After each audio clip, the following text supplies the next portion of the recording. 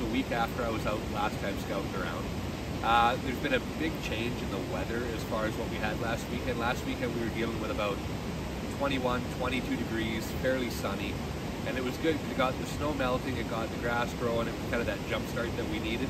It's been nice all week, and it's kind of tapered off at the end of the week. We hit a bit of a front here, so it was gross Friday. Yesterday wasn't great either. Today it was raining on and off. This morning it's supposed to rain on and off throughout the day, but right now the weather's kind of dropped off. It's about 9-10 degrees, and the sun's just starting to come out. So this is a good time right now. The bears have been, they still feed out in the rain. Don't ever feel like you can't come out while it's raining and find anything, because you know they've got to feed pretty well all day long. So unless it's super warm and they're hiding in the trees, you're gonna find them kicking around.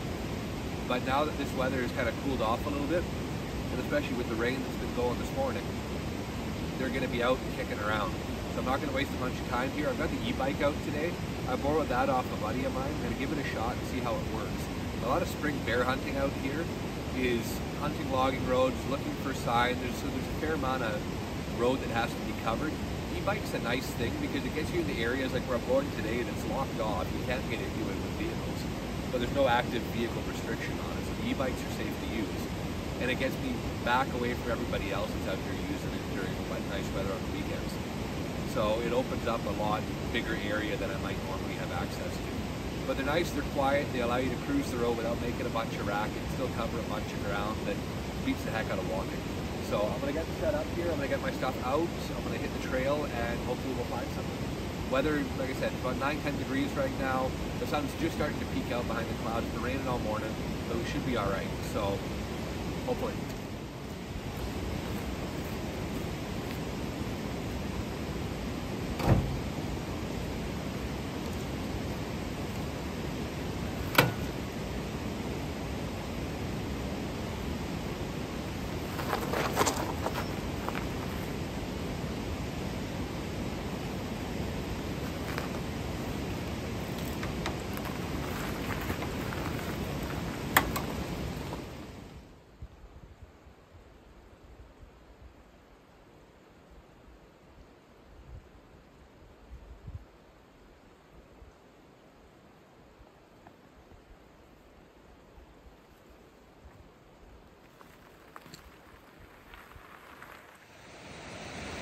Hey guys, so late morning update.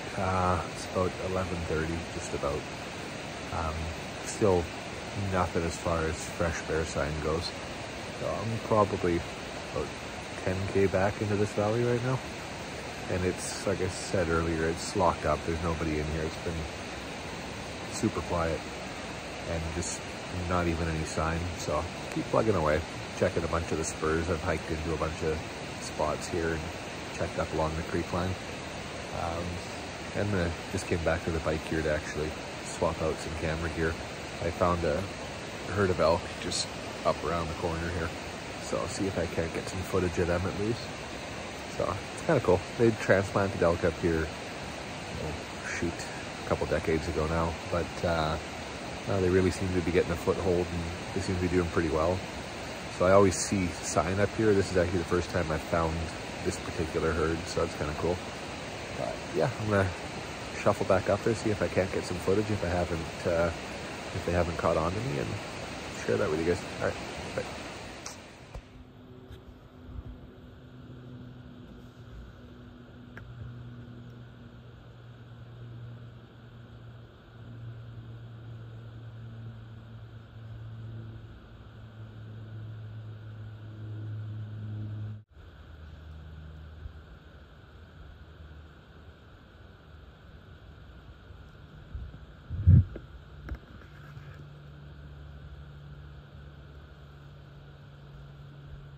That was pretty cool.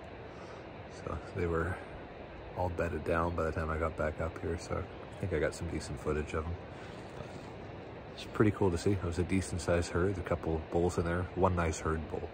So unfortunately it's not an open elk hunting area, so it doesn't do me a heck of a lot of good, but they're cool to see. And they all look pretty healthy, so it's good to see that they wintered well and that they're doing well up here. So as long as they keep getting a good foothold and the population keeps growing, we might get an opening up here sooner rather than later, so that would be all right.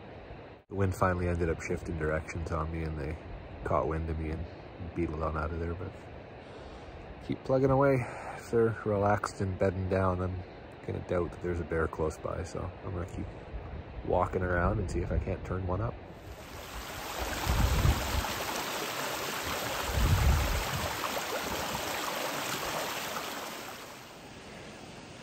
Alrighty, it is 5 after 2. I did finally find a pile of bear scat, but it's been driven over, so I didn't notice it on the way in because it was fairly flat already. But that means it's at least a day and a half, 2 days old, but it doesn't look like it's much older than that. So there's clearly one kicking around here. So I'm gonna set myself up. I'm gonna glass this little basin here while I have a lunch of champions here. Mr. Noodles keep me going. But that weather's, those clouds are starting to roll in. I have a feeling that weather's gonna turn on me this evening still, so figured I might as well grab something warm to eat now while I can and see how the evening unfolds. It's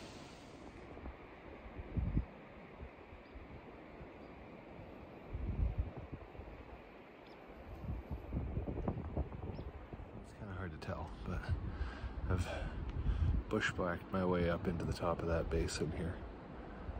So it actually opens up behind me here, up into a draw, and doubles back into an older block in the back. So the view is fantastic from up here, so I may hang out for a little while and see if anything decides to pop out, because I can see into this whole bowl, into the next one, and across the valley to the other side. So, but that alder and Devil's Club is what I just trudged through. So I'm glad that the view was worth the effort. I was starting to second guess myself there for a little while. See if anything pops up. It's been a slow news day. Just wanted to touch base quickly. So when I tell you guys to take a deactivated road, you know, the more deactivated the better. This is what I'm talking about. So there's 4 or 5 foot saplings growing through most of it here. But if you look down here, the amount of elk droppings, elk sign that's here. Journey around here. So there, there, up here. Just elk sign absolutely everywhere. So not what we're hunting for right now. This gives you an idea of where the animals hang out. They're always going to be just outside of where most people stop. So get out and go for an adventure. You'll be amazed at what you find. Alright guys, it is 10 to 5. So I've given this block a fair bit of time. I watched it from the bottom for a half an hour while I was having lunch there. And then I worked my way up into the top of it and bushwhacked down to the top end of the bowl there. And gave it another 2 hours. And I'm just not... If I was seeing more sign than one pile of scat on the road that's a couple days old, I'd probably give it a little more time just because it's a really nice looking block. And from the top end where I was there, I could glass across the valley to where I saw that sign the other week. And then I can get up in the top end. At the back, there's another little chute there. But again, I'm just, besides a bunch of elk sign, I'm not seeing anything in here. And across the valley, even if I glass something up there, this time of day, the amount of power that's left in that bike, it would, I'd have a hell of a time. I'm gonna keep dropping down the valley. We'll see if we can't stir something up here. Weather seems to have settled off, so I don't think it's gonna rain this evening.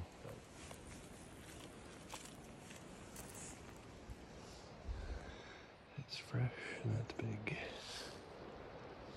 Things might be looking up. As you can tell, I'm absolutely drenched right now. So I found a big pile of scat down at the bottom.